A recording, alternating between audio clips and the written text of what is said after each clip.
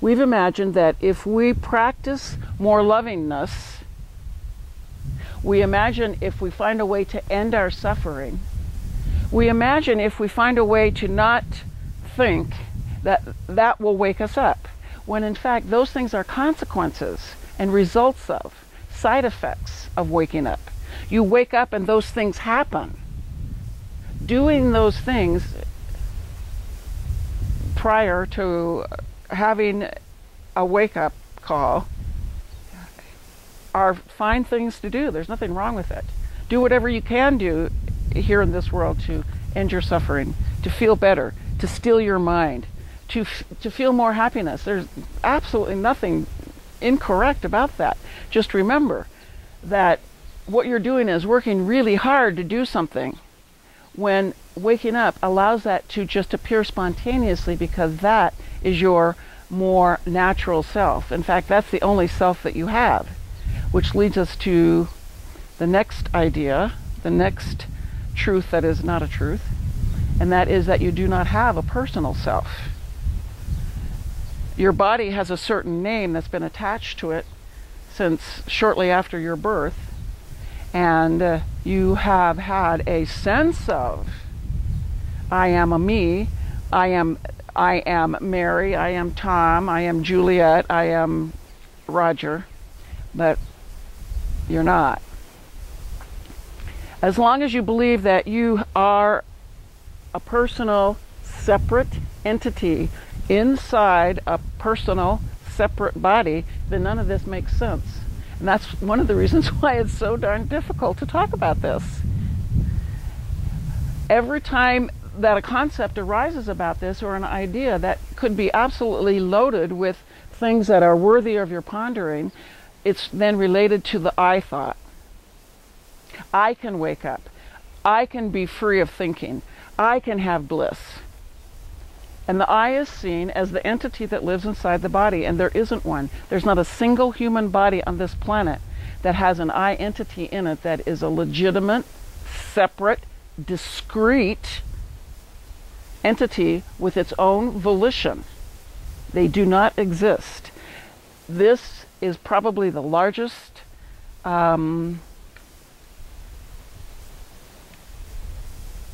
stumbling block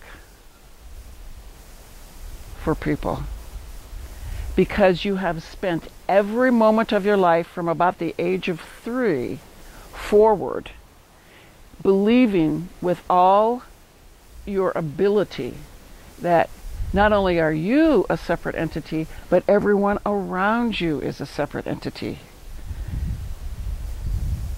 And with that as the foundational thought, is it any wonder that there has been nothing but strife and turmoil century after century, until it's seen that there is no separation? Each body is programmed and conditioned to protect itself. Each I thinks that it must get what it wants in order for it to be happy. If that disappears and you see there's no I that has needs to be met, then immediately what drops off is all the competition, all the resentment, all the anger. Those feelings can still come up, but they are seen for what they are. Thoughts that just flow through the mind, and you don't have to pay attention to them. If the idea intrigues you and you want to explore it further, what could you do to find out for yourself? Because remember, you're not going to believe anything up front. You're going to look at things with openness, not skepticism and not belief. So if there's a little bit of an intrigue or a little bit of, I'd like to explore that. How could it be explored that there's no personal I, no little entity in here? I saw it as a little little entity. That's what I saw in terms of my thoughts about it. I thought, well, sure, there's an I in here. Of course there's an I in here. Why, it's a little entity thing. I had never examined that thought in my entire life. I had seen that thought numerous times, never examined it. I just assumed it was correct. That's our conditioning in operation. Everybody thinks that. Everybody assumes that thoughts are correct. Most of the time we allow thought to just simply go through our heads, and the ones that pop up that say, give me attention, we give it attention. But we don't give it critical attention. We don't examine it for truth and untruth, our own version of that. We simply accept it. When we are born, we do not have a sense of I, a sense of me as discrete and separate from our parents and our family and the people that are around us. We don't even have a sense of discreteness or separateness from our cribs, our clothing, our toys, the food that we eat. It's all one thing, because back then we are still in consciousness. We are the consciousness as itself, and the only thing that's happening is experiencing. There is no object of which we are the subject, the baby, the subject. There is no subject, I, the baby, looking at objects. There is only the baby, and everything else is one thing. And it's not even a thing. In reality, it is only consciousness that pops out and appears as this thing here, this movie. There is no observer of this movie. Not when you're a baby, and not in this moment right now. There is no one watching this movie. The only thing that's happening is the movie. And the way that it's happening for each of us is what we call experiencing. How do you know you're here right this moment? You're experiencing. Maybe you're experiencing sitting on a hard chair and your bottom feels the hardness. Maybe you're experiencing on a soft thing and you're going, that's cozy. Maybe you're experiencing thoughts go through your head while you hear this voice. That's experiencing. What is happening is only experiencing. There is not anything separate from you. There is only the experiencing. There is no subject looking at and experiencing any object anywhere.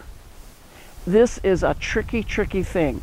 And saying these words is a tricky, tricky thing because it comes out as a concept, and no concept is true. But it's the closest stuff we have. Words are the barrier, and words are the bridge. So here you are imagining, wow, what would it be like to have no personal self? What would it be like to know that there wasn't a me here? And if that's true, how could I possibly experience that and have that be my experiencing? As with anything, as with everything, you serve yourself when you look at it closely. You serve yourself by looking. In the looking, it's entirely possible that you can see. So look. Look. Look around inside of your so-called self, inside of your so-called psyche, even inside of your so-called body. Look for the I, the little guy, the little entity, the one that's you think is steering the vehicle, the one that you think is making decisions, the one that you think has control or not, the one that you think has a volition and a will, the one that you think that speaks when your tongue and your lips move, the one that you think is thinking. Look for that. Look everywhere. Keep going. There's really not much more to do than that. Look, look, and look again.